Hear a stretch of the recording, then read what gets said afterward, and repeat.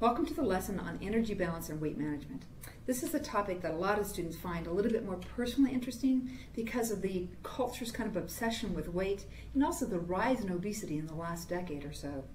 The lesson is divided into three sections. We're going to first take a look at energy balance, taking a look at the input versus the output of energy. And we've already taken a look at a lot of the carbohydrate, protein, fats, and the calories, and then alcohol. How do you measure that? How is that done? So we'll look at that.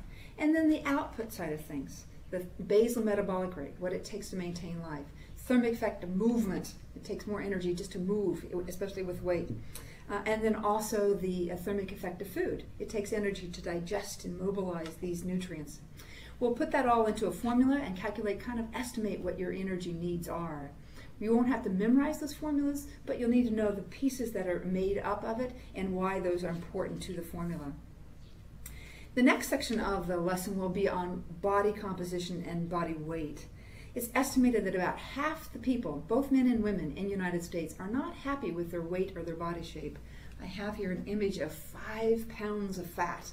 Some people even don't even want to have 5 extra pounds of body fat on it.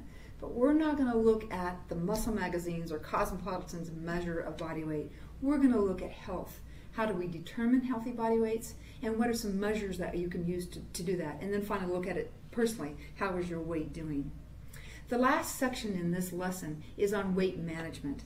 The first two sections, the energy balance and the healthy weight and composition, look as if it's almost a black and white issue. You put it on a formula, we calculate your energy needs, you eat it, you get this body weight.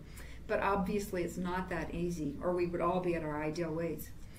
So the idea of weight management, obesity, what causes it, there are lots of different theories. We're going to look at a couple of them. And then the whole physiology of the body. The body's always more complicated than what initially seems, and we'll look at kind of those mechanisms. This lesson does not have any magic answers or potions or secrets. The bottom line, there aren't any of those. But there are ways that you can learn to manage your weight better, and we're going to be looking at some of those strategies.